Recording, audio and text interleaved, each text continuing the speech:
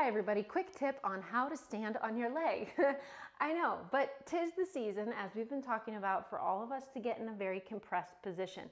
This compression causes a lot of pain throughout the body, but in particular, it makes your gluteus medius muscles go to sleep. We don't want that. Gluteus medius muscles are super important for supporting the pelvis, but also it has a domino effect on the rest of the body.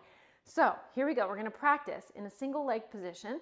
You're going to shift the weight over to one leg. Keep that foot totally parallel. Put the weight on the big toe, little toe, heel. So share that weight evenly, tripod foot.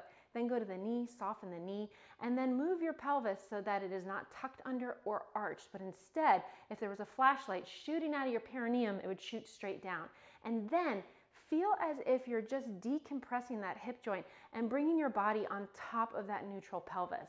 Then release the other leg and try to hold it without swinging in or out and feel the glute med begin to fire.